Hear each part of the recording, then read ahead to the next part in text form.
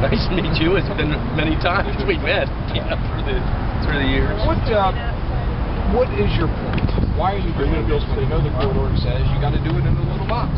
I was in the service and I took an oath to defend and uphold the Constitution, especially the First Amendment of the United States, which is the backbone of the Constitution.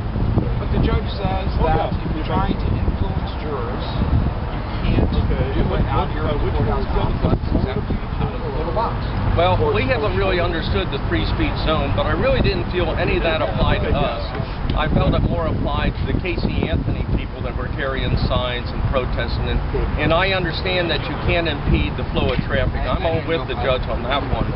But then you can't limit people's free speech rights to profess their ideas and appeal and petition the government. And what are you trying to say with your jury flyer? What are you trying to tell prospective jury? What I'm trying to do is only give them information. I'm not trying to tell them anything. And what is that information? And their right is not only are they allowed by law to judge the defendant, but they also have an obligation to judge the law if it's good or bad. So if they don't like, for instance, a firearms law because they believe that the Second Amendment allows uniform rights to firearm possession, you would support them finding a not guilty verdict when the evidence and the law would say they're guilty? I would support the jury on them making the decision if the penalty fits the crime or not. And I personally believe it's everyone's right to own a firearm, and I don't think it's any of the government's business. What about things like marijuana possession? Is that one of the things that you think is over-criminalized? Actually, I think it shouldn't be criminalized at all. There is no victim to this crime. As long as there's no victim, it's no crime. But the other issue is 40% of the people in federal prisons are non-violent, small-time drug users, and we're spending $600 billion on penal systems right now per year, and we're broke. We just can't afford it to have non-violent people in prison. You've already spent a few hours in jail because of this. Are you willing to spend 6 more months in jail? Well, I'm not going to say I'm ready to spend a few more months in jail, but I am ready to defend and uphold the Constitution, which I took an oath to do. I wouldn't understand what happened. Good job, nice.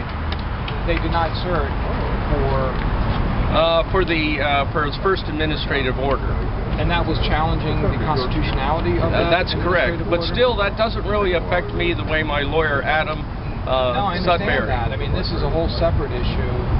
Yeah. You can't really challenge the constitutionality of that order today, is what I understand. Well, that's correct. The only thing that we're challenging, if at all, is I didn't feel any of this would apply to me, because free speech is free speech is free speech. No matter what the message is, we all have the right to petition the government on the courthouse steps. Are there any Supreme Court judges that have ruled on jury nullification at all? Oh, very many of them. I don't have them right here. I have them in my pamphlet, but there's an extreme number have ruled. As a matter of fact, just last year we had a judge up in the 5th District Court in Daytona that ruled we're allowed to have jury nullification papers handed to the prospective jurors. That was the 5th Circuit in Ocala. Yes, in Marion County. That's right. Thank you. Yeah.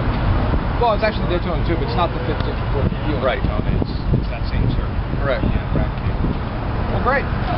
Okay, thank you for your time, and let's keep the Constitution. Make sure to report this.